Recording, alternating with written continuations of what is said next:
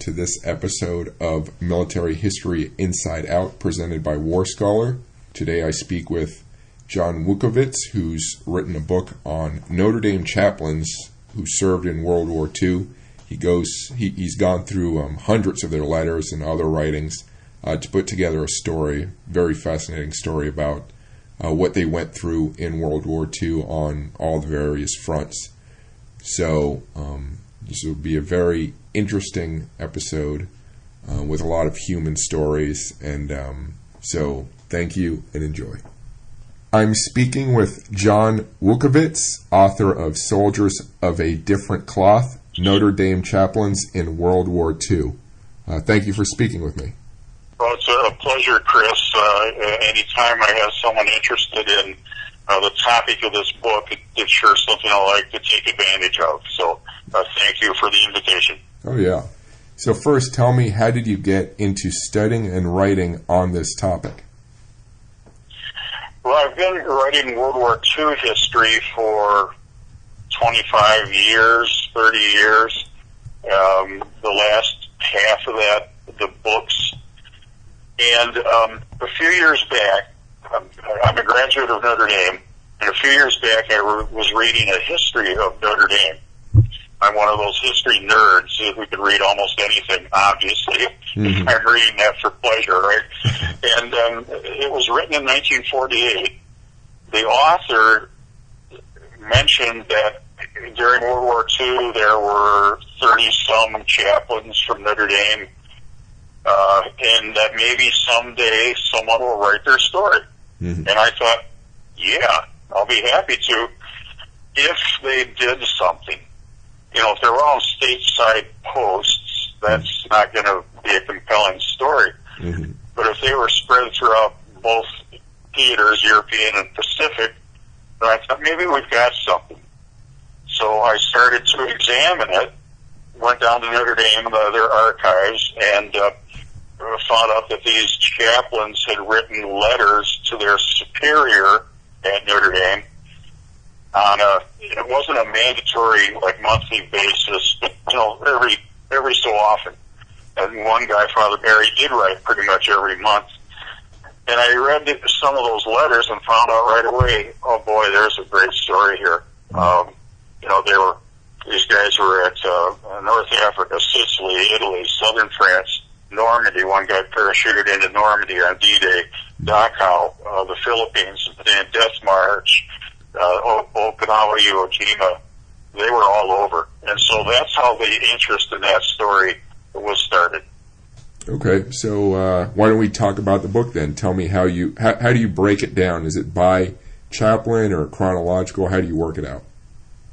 No, what I did, there were 36 people involved, including, 35, including 6 missionaries. They weren't technically chaplains, mm-hmm. but they were on their way to the missions in India when they stopped over in Manila 3 days before the war broke out. They were trapped and spent the war in prison camp, and so I included them. Hmm. Now, with that kind of a number, you just can't write a coherent book trying to focus, on all of them. And so what I did was I selected 4 or 5 and told the story of basically World War II through those 4 or 5. And that way, people who read it can sort of keep things straight. So I started out with how the war started. Mm-hmm. These missionaries actually involved in the first day of combat in the Philippines, which was December 8th in the Philippines on the other side of the international date line. And then I go over to Europe where the chaplains started arriving, and then back to the Pacific and so on. Always telling it through these few main characters, I'll call them. Mm-hmm. Even though it's not a fiction book, everything is based on the archive letters and reports and everything else that I uncovered. Mm-hmm. So that way you make it manageable for the reader. I do mention every chaplain, especially in an appendix, with their picture and where they were stationed, etc., like that. Mm-hmm. But I just focus on those 5 or 6 people. Mm-hmm.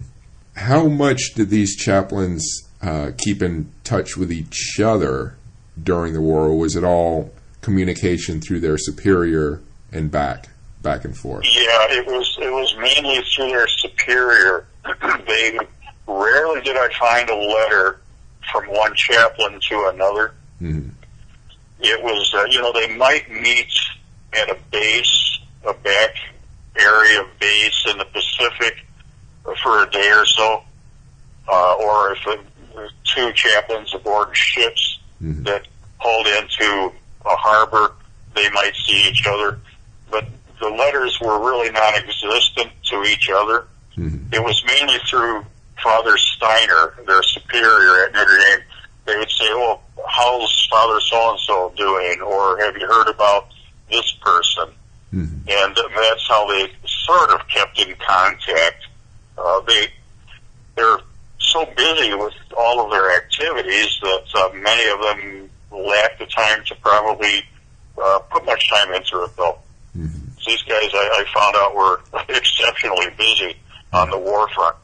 Yeah, I can imagine. So how did they break down as far as graduates of Notre Dame who were chaplains versus chaplains for Notre Dame who had been educated elsewhere? They either were they're chaplains who were members of the Holy Cross congregation. That's the organization that still operates and runs Notre Dame today. Mm-hmm. The Congregation of Holy Cross, it's called. They either belonged to that and therefore served on campus in one capacity or another, teacher or whatever, mm-hmm. or they were graduates like I am, who after they graduated became priests. Mm-hmm. And those were largely diocesan priests, just working in, one was in the Toledo diocese and worked out of parishes in Ohio. Mm-hmm. There were only 3 or 4 of those. Most of them were the Holy Cross priests. Mm-hmm. But they all had that tie to Notre Dame.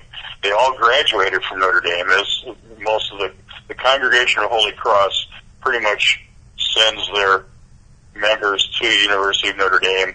They live right there and get their degree. Mm-hmm. So they all were alumni of the university, but most of them belong to the Congregation of Holy Cross. So I saw in the book description there's a wide range of ages among them. How about range of rank? Yeah, the oldest was in his early 50s when he started. The youngest would have been upper 20s.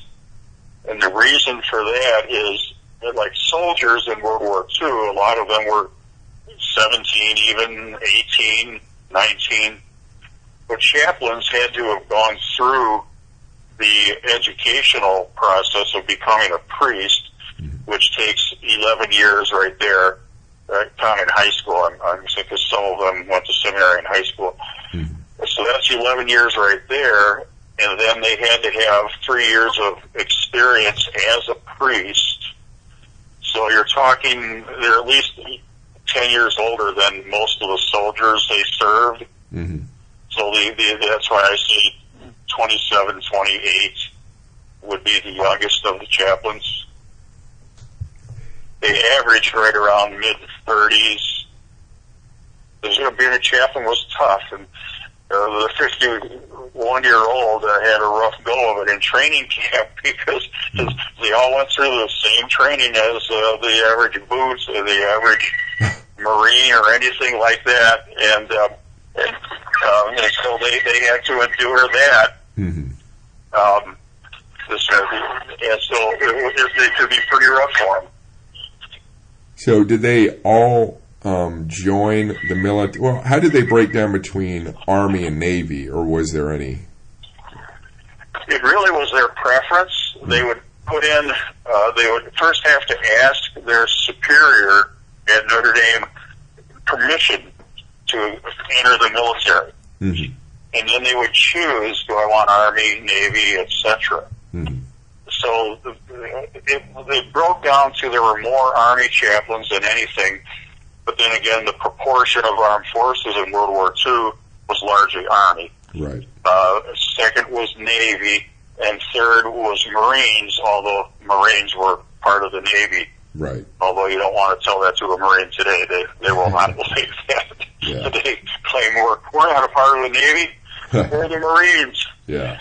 But the chaplain either went to chaplain school for the Army chaplain school or Navy chaplain school. Mm-hmm. They were in different places. The Army chaplain school was mainly at Harvard University, the Navy chaplain school at William and Mary University. Interesting. So I guess when they did join, that would mean they left sort of an open or a void of some sort in their parish. Yeah, that's right. And that was sort of a quandary for their superior at Notre Dame and other top officials in the Holy Cross Order. How do they replace some of these men? They needed them to serve in some parishes or teachers at Notre Dame or administrators at Notre Dame. But then they said, well, the rest of the country is sacrificing, mm-hmm. and so we've got to do our part as well. Mm-hmm.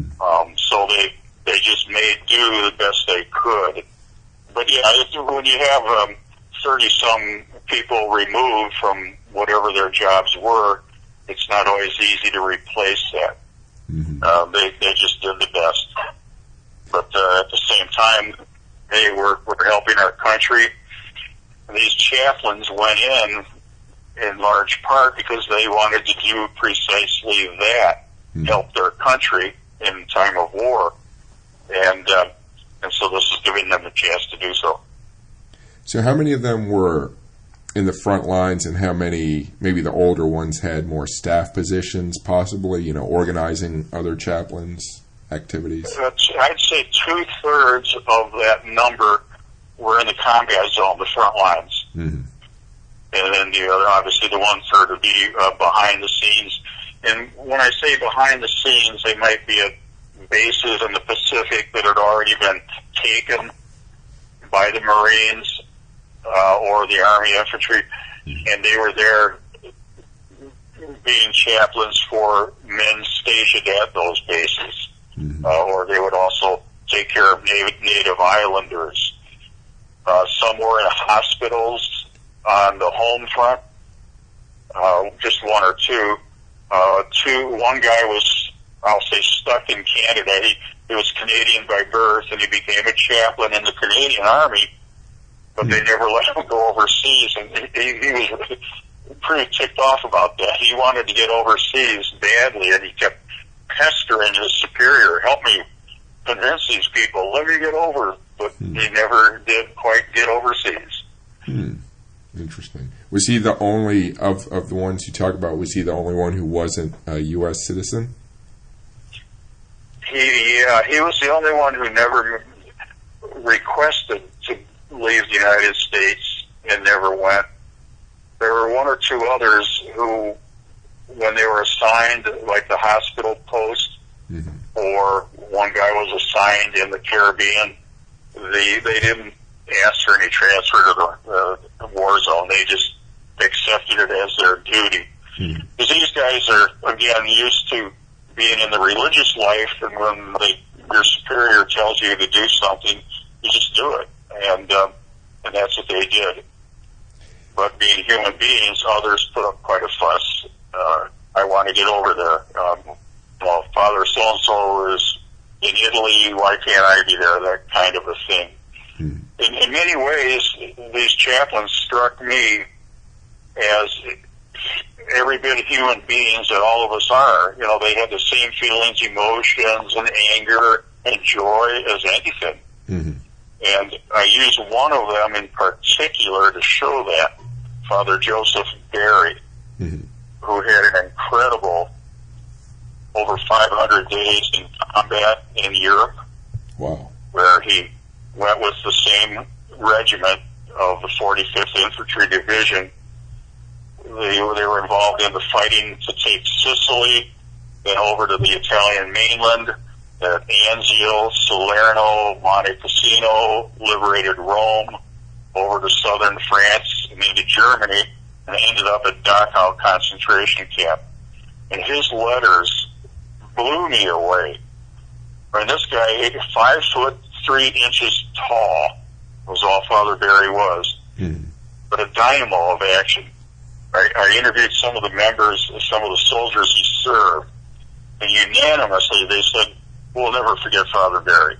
Because in the thick of the fighting, with the shells raining down and mortars were exploding near us and bullets nipping at our feet, and mud and rain and everything all over, into the ditch slid Father Barry, asking us, "You guys need anything?" I mean, he was right there with everything. And he put all of this into his letters back to his superior, long letters about what they were experiencing. And never once did I come across, in all of his many letters, any instance where he called these men soldiers. He always said, "They're my boys, they're my lads." Those are the two phrases. It's almost like he consciously did that because they were boys before the war. They entered the military not because they wanted to make it a career, but because they needed to fight for their country, and after that they'd return to civilian life. Well, Father Barry thought of them as boys and lads because he wanted to do everything he could so that after the war they would return as whole and as possibly close to being those same boys that they were when they entered. An impossible task, obviously, because once you've experienced combat, how can you not be changed? But he was determined. He's, I want to return them whole and as innocent as possible. It was a struggle he had all the time. But his letters were so powerful. He would always tell how, Father Steiner, my boys are really suffering this week. And then he'd explain what they went through. Never once did he say, "Oh yeah, I went through all that as well." Because every soldier told me, Father Barry did the same thing we all did. When we were under artillery fire, he was too. And he'd still run out and help someone who was dying and cradle him in his arms and administer last rites. And I said, I don't know how this guy could do it armed only with a Bible and not a rifle. I mean, they just heaped praise after praise on Father Barry. Yeah, I imagine these chaplains, in a sense, dealt with more emotional weight on them, more emotional issues than the average soldier. They sought it out. Yeah, I agree. That's a great comment.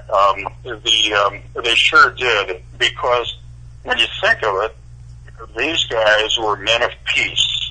I mean, we're all supposed to be, but you know how that goes. But these guys were committed to peace and love and respect for human life. And they're serving in an arena just that opposite of everything. Death and bloodshed and gore and hatred and that kind of thing. And that tore away at some of them. Father Barry had a little trouble with that, actually. Nothing major, he didn't have any problems after the war. But he tried to balance that. I'm here to help these guys, and I'm serving in the most violent arena possible, trying to preach brotherhood and love. And then, that would get to them. And then these young kids would come up to them with problem after problem after problem. Father, can you do something to help me out? My girlfriend just wrote this Dear John letter. Hey, we're breaking it off. It's a Dear John letter. And how do I handle this? Or my dad back home is beating my mom. How do I handle that? And I'm across the world from them. So they had to listen to all of the issues the soldiers faced and still try and keep their morale up for the coming combat action, keep the soldiers' morale up, and theirs as well, I'm sure. So it was a difficult balancing act of preaching that love and brotherhood in such a violent arena. Did Father you make any mention of what it felt like to go through Italy, and I don't know if you went through the Vatican or close to it. Yeah, Father Derry, as they neared Rome, a lot of the soldiers would come up to him and ask him, about the Pope and stuff like that. And Father Derry wrote in one of the letters back to Father Steiner, as the way my boys look at it, all I have to do is go up to the Vatican, knock on the door, and ask, is the Pope in? I love that comment. Can the Pope come out and play, kind of a thing.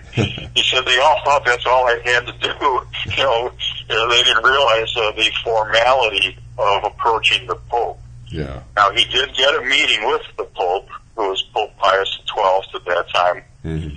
It was a meeting of maybe 50 chaplains, and the Pope gave quite an emotional talk about how much he appreciated what they were doing, and then went up to each chaplain and said something to them, mm-hmm. To Father Barry. He said, I've been to Notre Dame, I enjoyed it very much, that kind of a thing. Mm-hmm. So Father did get to meet him, but not because he knocked on the Pope's front door. A lot of the letters you don't laugh at or chuckle when you're researching this material, but that was one that probably the archivist looked up at me and went, quit laughing, that kind of a thing. But it was great to see that comment. But that's what struck me, too, with this. All of these letters, you really get to the humanity, the human angle of combat. What they're thinking and observing. And most soldiers, when they wrote letters, they don't want to worry their parents, so they don't get too much into anything. These chaplains didn't have that feeling in their letters to their superior anyway. Mm-hmm. The letters they wrote home were a different story, but to their superior, it was certainly Father Barry and a couple others just unloaded everything. Here's what's happening. Mm-hmm. They still could not mention where they were. The censor would eliminate that. Mm-hmm. But these priests, more accustomed to digging into matters than common soldiers, I suppose, really got into the feelings and the emotions and that part of the war.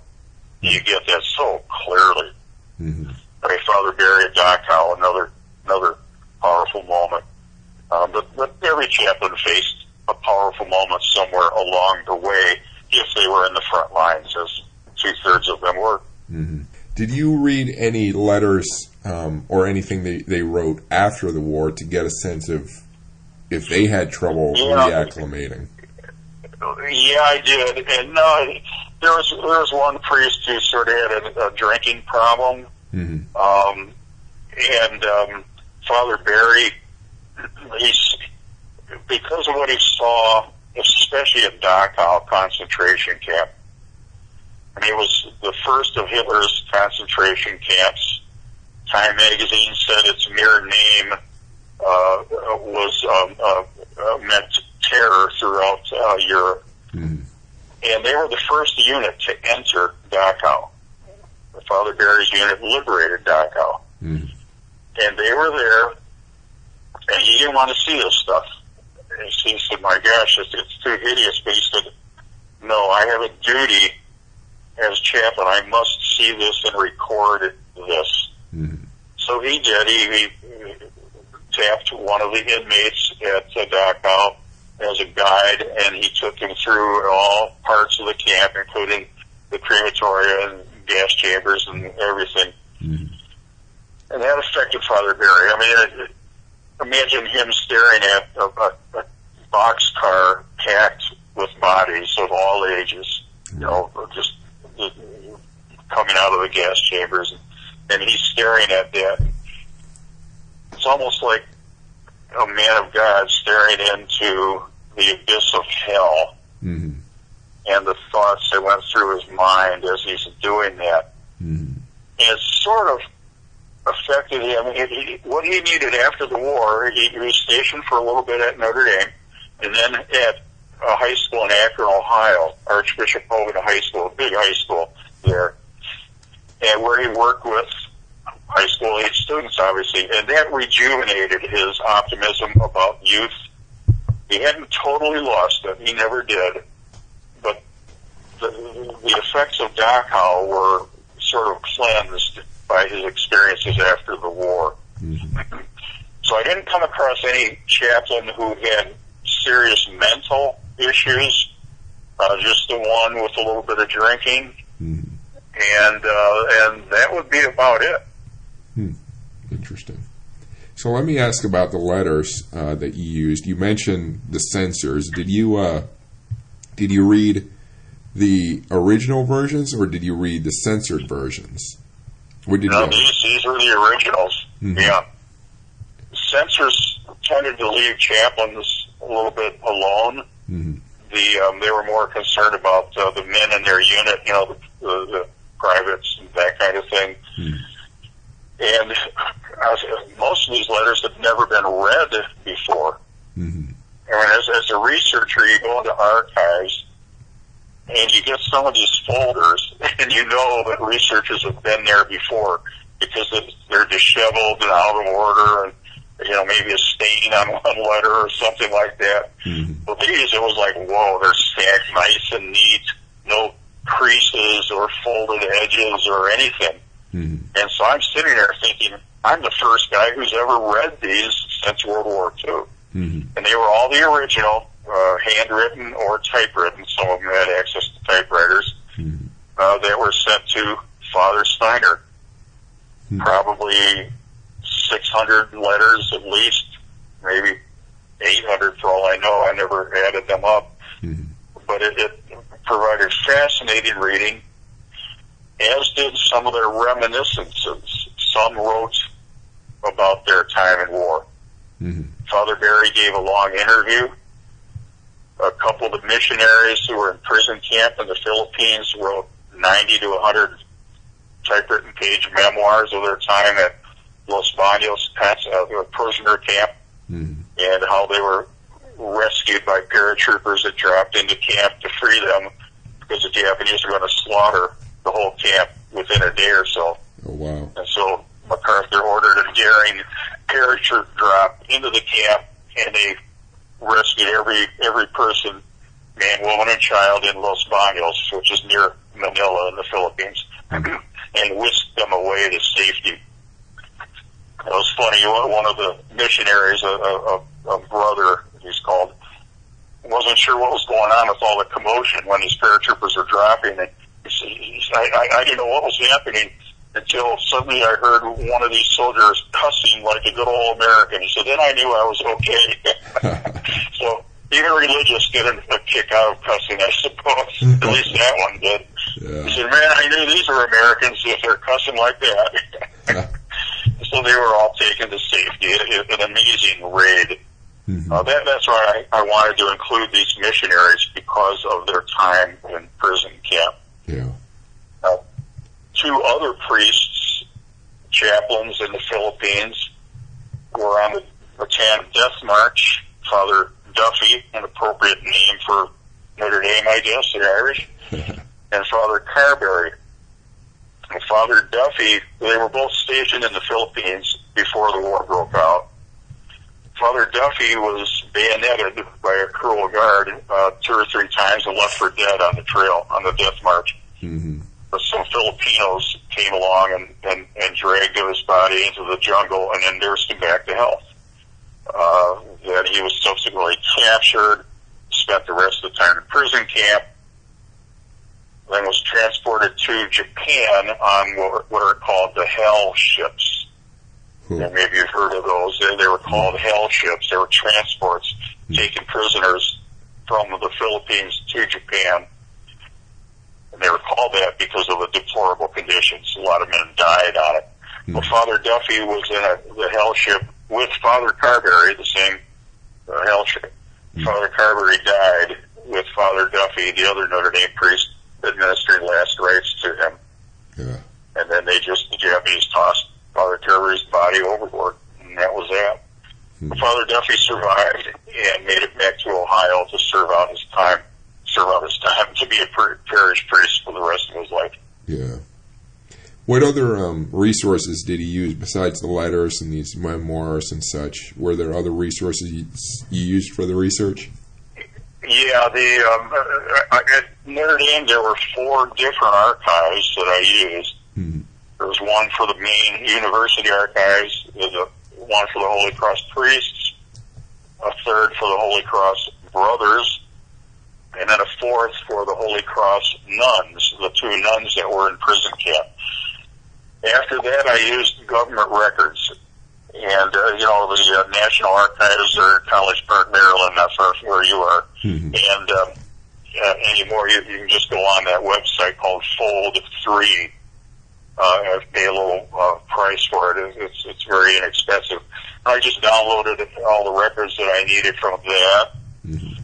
The American Army Chaplain Museum in South Carolina, Fort Jackson, mm-hmm. had some great material on some of these chaplains. Then the rest would be secondary accounts. Like at Los Baños prison camp, there were some really great books written by civilians who were in that camp. Mm-hmm. So I learned about a lot of the life that these chaplains experienced from those books. Mm-hmm. In Europe, the units that Father Barry and Father Sampson ministered to, soldiers wrote their accounts, or I called some of them. I was able to interview some. Father Sampson, the other main chaplain in Europe, joined the paratroops, the 101st Airborne. Mm-hmm. And then he found out he was going to have to jump. He didn't think a chaplain had to parachute. So he said, I would have never volunteered for that if I had known that. Well, he went through training camp and did great, and then jumped into Normandy on D-Day with the 101st. Wow. Had a heck of a first day, June 6th, where he was in a French farmhouse with 14 wounded American soldiers. Mm-hmm. They surrounded it and captured them. They dragged Father Sampson out, lined it up against a wall, and were ready to shoot him. Father Sampson later said, I knew I was going to die, so I wanted to say the act of contrition, which in the Catholic faith is, you're sorry for your sins, etc., etc. Mm-hmm. He said, but I couldn't remember the words to the act of contrition, so I said the grace before meals. Bless us, the Lord, these ideas, kind of a thing. Mm-hmm. Well, a German officer ran up and stopped the execution. The German officer was a Catholic himself. Mm-hmm. Father Sampson went on to then help this other soldier named Fritz Nyland find his brother. Fritz Nyland jumped into Normandy on D-Day. His brother landed at Normandy on D-Day and was killed that day. Yeah. And Fritz Nyland wanted to find his brother, Richard Nyland. Mm-hmm. So Father Sampson went to the cemetery to help him find the grave. And Sampson came across a Nyland, but the name was Preston Nyland. And he shouted to this other Nyland, hey, I found an island, but it's not the brother you're looking for. Well, this was a second brother of his who had been killed the day after D-Day. Yeah. Then Private Nyland learned his third brother, the week before, had been shot down and was missing in the Pacific. Well, Father Sampson helped him get home because of the loss of so many from one family. Their family became the basis, in part anyway, for Saving Private Ryan. Steven Spielberg used that family as one of 5 or 6 to fashion that particular story. Right. Well, Father Sampson then went on to the Battle of the Bulge, where he was captured and spent the rest of the war in a German prison camp. So a lot of these guys and 2 gals became prisoners of war. Mm-hmm. But you can still, oddly, a chaplain can still do his work as a POW. Yeah, actually, I was going to say they may have had it a little better, but they pretty much experienced the same conditions. They could do their work, but they still suffer from the lack of food and beatings. And Father Duffy was beaten a number of times in prison camp, and they all lost a lot of weight the usual story. Yeah. And but yes, they could still mostly do what they wanted. In Japanese prison camps, some of the commandants, the crueler ones, would not let them say Mass and distribute communion. Mm-hmm. But others allowed that. And they would use maybe an eye drop of wine for Mass instead of a chalice filled with Mass, obviously, filled with wine. And so they still kept doing their duties as much as they could, and as, battling the ravages of disease and whatnot that they as well experienced. Mm-hmm. I guess the effects of war that we talked about earlier, the alcohol and things, the main effect was that the illnesses, they continued to battle for some time after the war because of the poor conditions in prison camp. Mm-hmm. That they just had to keep fighting that. Yeah, I could see that. Did you come across any Bibles or crosses or anything that they had or used during the war? The archives has Father Barry's Silver Star, a Bible that one of the other chaplains used. They had a bunch of photographs. I mean, I was so delighted to come across those. I had my choice of a couple hundred photographs, or more than that, actually. Mm-hmm. And yes, but as far as pure artifacts, there weren't too many. There was one when the paratroopers landed at Los Baños to free those Americans from that Japanese prisoner of war camp. Mm-hmm. One of the paratroopers was from Notre Dame, a soldier, and he hurriedly wrote a note in pencil to the superior at Notre Dame saying, "Hey, we just rescued your 6 missionaries. They're okay, blah, blah, blah, blah, blah." That note is in the archives at Notre Dame.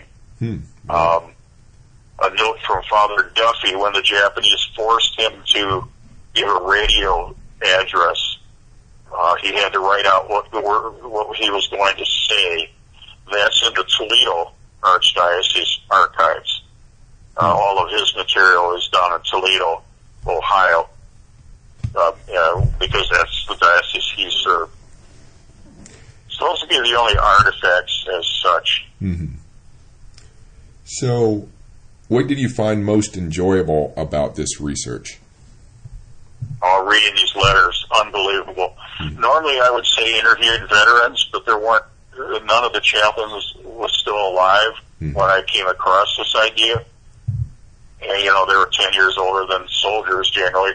And normally I would say interviewing, but since they were gone, coming across all these letters and reminiscences, it was like the next best thing to having the person sitting down with you and saying, "Here's what it's like."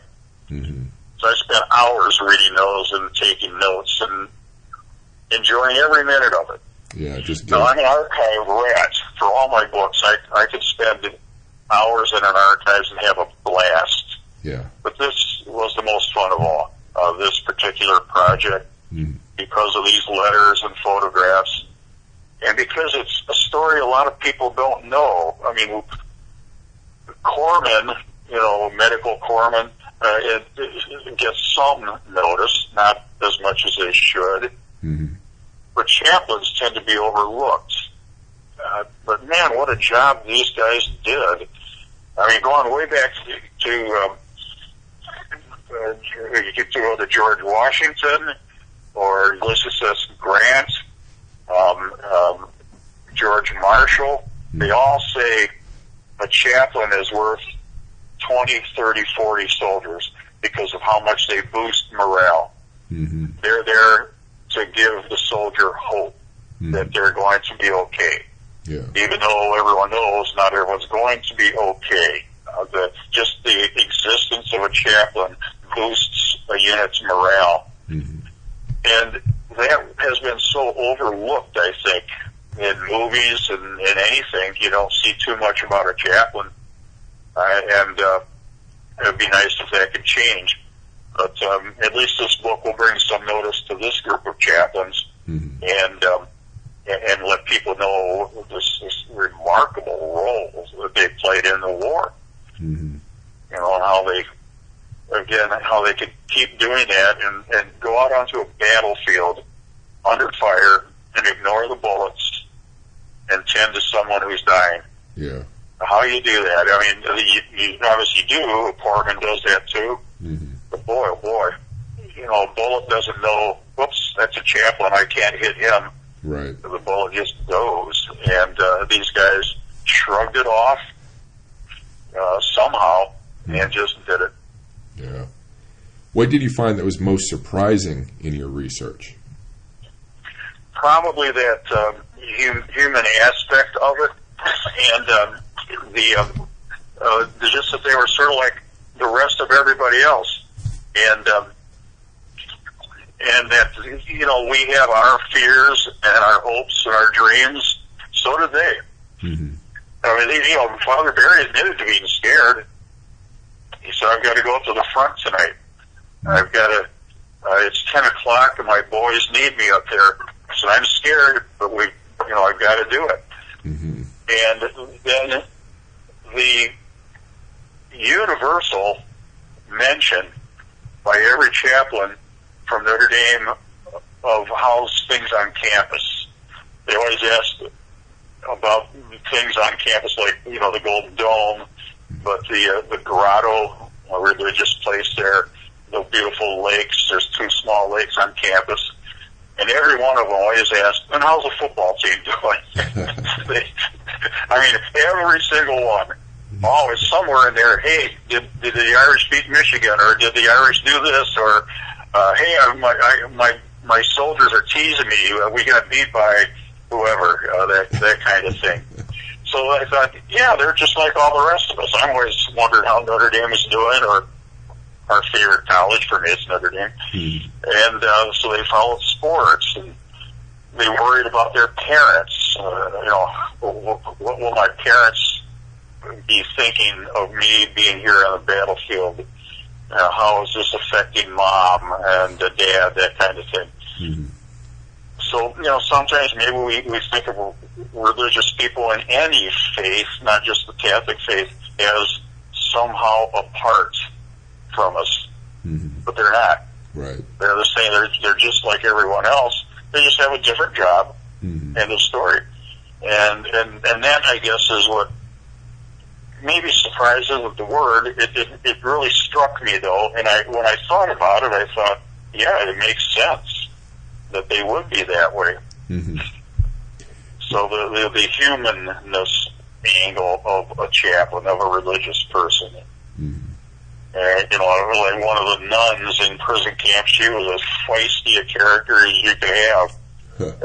She didn't take anything, from Japanese. She went back down, and she was a real pistol. And I got a charge out of that. So those would be the bigger surprises, I suppose. Was there a particular issue you were trying to get an answer for that just took a little while, maybe more than most, or something that you still would like to know that you didn't figure out? Not really. No. I would have loved to have been able to ask these people directly a few questions that I couldn't get from letters, I suppose. Because Father Barry pretty much answered everything, how you feel about this and how you feel about that, but most of them didn't get as deep as he did. They were very perfunctory letters, some of the chaplains. I would like to ask them some about some other issues as well, and maybe ask us specifically, did you experience post-traumatic stress disorder of some sort? But because that obviously didn't come out. So that would be the only thing. But everything else, just sort of answered itself as you go through research. And I didn't have a preset list of questions I hope to have answered. I just, okay, let's see where this journey takes us. What path will I go along on this? let the story write itself in that way. Interesting. With all the World War II footage out there, I wonder if any of it caught any of them in the field that just no one was able to identify who, where's that priest from? Who is he? I wonder if that's out there. Well, I'm sure it is, but I wonder if how much. By who is that? Well, I don't follow that question. Just newspapers taking footage, journalists taking footage of people on the front lines and okay, or not on the front lines necessarily, but maybe in the rear, catching footage of them, because there's all this footage out there, and a lot of people aren't identified, in it. Right. And unfortunately, I was able to get enough pictures where they are identified. Of some of these chaplains, including Father Barry, saying Mass in a field or on the hood of a Jeep, hearing confessions. The picture on the front of the book is of Father Dupuis at Saipan, hearing the confessions of Marines. There are no pictures of them under fire as such. But there aren't that, other than a documentary of some sort. There are not many pictures of infantry under fire, I suppose. But no, you're right. Certainly not on the priests that I came across, anyway. Because it makes me want, when you read such intimate thoughts of these people, it just makes me wonder, curious to see them in motion, if they did video interviews later or anything like, you know what I'm saying? Just seeing that. Oh, yeah. No, I didn't come across any. That would have been fun, yeah. I came across interviews, but they were all in print form. And nothing where I saw anything or heard anyone's voice. That would have been special. Yeah. So I was just curious about that. Sure. Was there, so you mentioned a number of things that emotionally moved you. Is there any other stories or incidents that moved you strongly, either positively or negatively?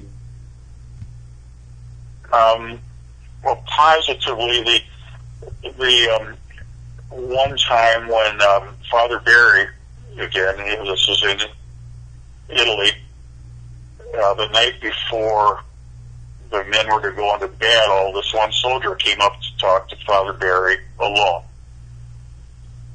And he said, Father, I'm going to go into action tomorrow. And he said, I'm not afraid of dying.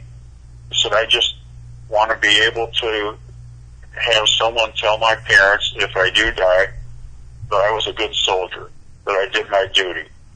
He said, and he talked for a long time about that, what it meant for the soldier to do his duty. And Father Barry basically just listened.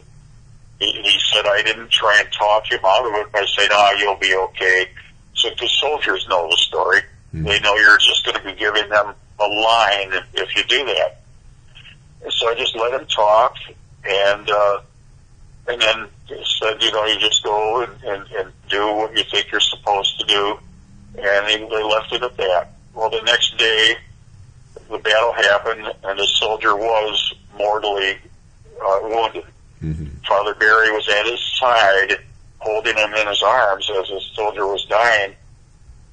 And with, the battle still raging about him, Father Barry whispered in the soldier's ear, remember what we talked about last night? Well, here it is. And I can say you were a good soldier. That struck me. That affected me. A priest in the midst of battle, whispering that into a dying soldier's ear, you were a good soldier. I don't know if for some reason that really got to me. And so I certainly included that in the book. The part where the one chaplain was giving last rites to the other Notre Dame chaplain on the hell ship was powerful as well. Yeah. And, there were a lot of little episodes that were touching in the way they were thinking of the soldiers, trying to maybe get a birthday cake for them on the wartime front, if they could. find a local Italian family who would make a rudimentary cake for a soldier who Father Barry thought really needed it to boost his morale. Those were the touching moments. Father Burke, who was aboard the battleship Pennsylvania when, just a few days before the war ended, in August of 1945, his ship was hit by a Japanese torpedo, killed 20-some men. Well, the letters that he had to write home, as he said, he made copies of them. Those are all in the archives. Those are quite powerful. You know, how do I write this? Because every chaplain went through that feeling. That was maybe their hardest job. How do I write the families of those who died? What do I say to them? And am I doing any good with these letters? Well, he composed stuff. He had an introductory paragraph and a closing paragraph that was largely the same in all the letters. But in the middle is where he personalized it for each man who died, just to give them their families some kind of information. And he received replies to those where the families said, "We're so grateful that you took time to write us and to know that our son had a religious person celebrating a mass, saying a mass in his honor, or that a chaplain was with him when he died," that kind of a thing.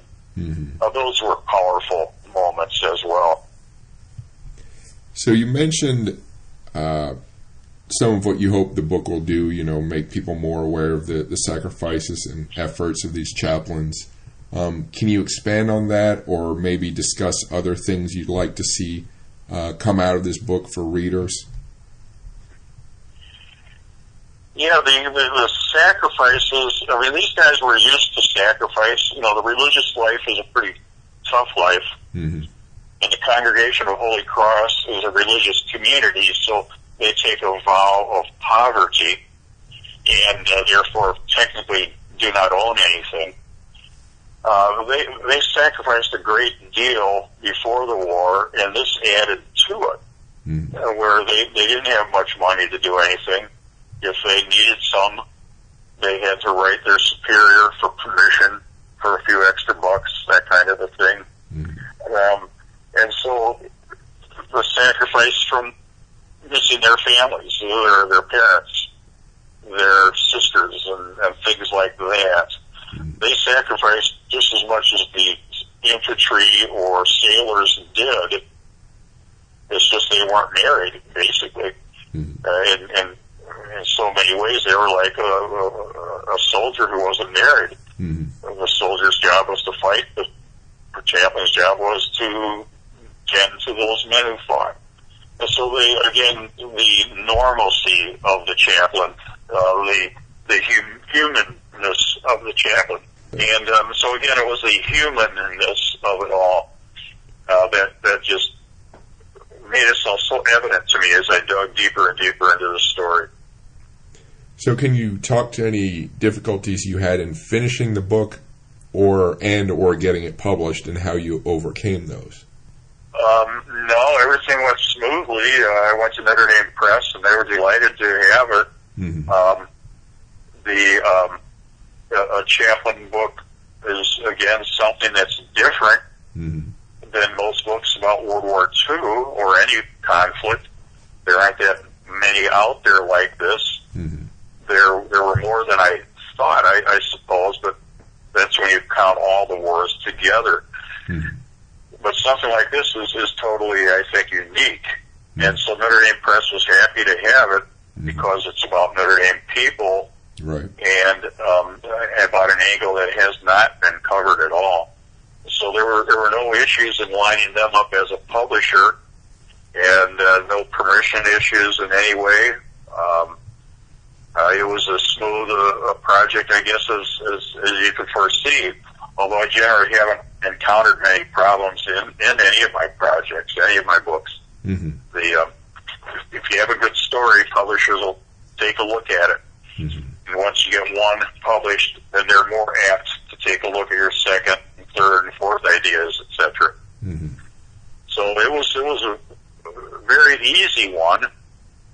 It took a while, only because I was doing some other books at the same time with major publishers like the Capo Press or Penguin or whatever. Mm-hmm. And those were the books where you get a decent advance and things like that. With the university press, you're not going to get that. Mm-hmm. And so I would do that sort of in my spare time, and go back to campus and do the research. So it took a little bit longer than normal, but that was no problem for me because it was so much of a fun story to work with. Mm-hmm. What's your next writing project? I'm just finishing up. It's due Halloween, actually. It's the tentative title is Last Dogfight Over Tokyo. I don't know if they're going to keep that title or not, but it's a book about the last 4 guys to die in World War II. They were naval aviators flying off the aircraft carrier Yorktown off the coast of Japan in August of 1945. And as the war neared its end, especially after the atom bombs were dropped, these pilots, they didn't want to go up on any more missions. You know, they knew the war was going to end. We dropped a couple atom bombs. It was just a matter of time before Japan capitulated, and yet they kept being ordered out on more missions. Mm-hmm. Well, on the last day of the war, August 15th, this one group of fighters from the carrier Yorktown took off toward targets near Tokyo. They were over the targets when they got the call back from the carrier, hey, abort, come back to the carrier, the war is over. So they turned around and were on their way back to the Yorktown when Japanese fighters jumped them and shot down 4 of the guys, and then they died. And so technically they took off from the carrier in wartime, but were shot down in peacetime because the Japanese had agreed to surrender while they were over Tokyo. Mm-hmm. So that's why we're calling them the last 4 men to die in the war. It was the last mission, a wartime mission where people were killed. Mm-hmm. Now, there's certainly many thousands of men who died in the decades after the war as a result of their wounds from the war. Right. And so they are obviously World War II casualties. But this is an actual wartime mission and people who died in it. This was the last one. Mm-hmm. Yeah, wow. That's a fascinating one, too. So wow. I'll hand that in October and get through the process of getting that published for next year. I think spring of next year is what they plan. Okay. So where can people find your books and your writings if you happen to have social media presence or anything? Yeah, they can go to my website, which is johnwukovits.com, myname.com, and they can order any books there. They can go to Amazon and order any of my books, BarnesandNoble.com, the actual bookstores, although that number is declining as we speak, I suppose. Yeah. So any of the normal outlets, Notre Dame Press would have it. If they want to inscribe copies, they should just go to my website, and they can order any one of my books. There's a page that I have that has all the books, and they just send me a message with which book and to whom to inscribe the book, and we'll take it from there. Okay. And I'll spell your name, JOHNWUKOVITS, correct? That's correct, yeah, that's right. .com. That'll do it. So that's all the questions I have. Do you have any final thoughts? No, that was great. Very extensive interview. Fantastic questions. I had a blast doing it. Okay, yeah, so did I. Thank you. Thank you for listening. One of the best ways to provide feedback on this podcast is to rate it on iTunes. Please let me know if you liked it, or give me a poor rating if you didn't like this podcast, and I can use that feedback to hopefully get better. Otherwise, please follow me on Instagram at Chris Alvarez War Scholar, on YouTube under War Scholar 1945, on Twitter at War Scholar, on Facebook under War Scholar, and you can find more information on my website, warscholar.org. Please remember my name, Chris, does not have an H, so it's CRISALVAREZ. Thank you, and I hope you continue to enjoy this podcast.